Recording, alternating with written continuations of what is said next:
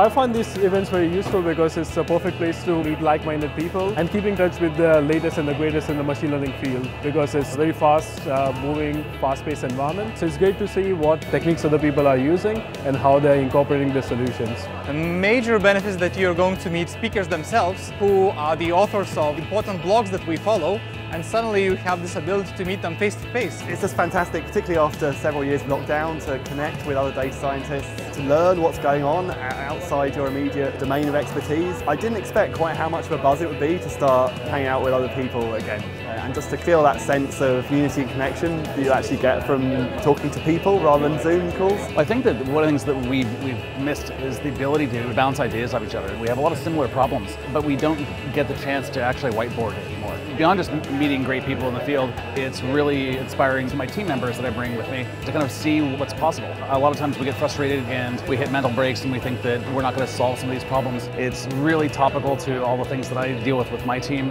and it's great to see a lot of novel approaches to similar problems.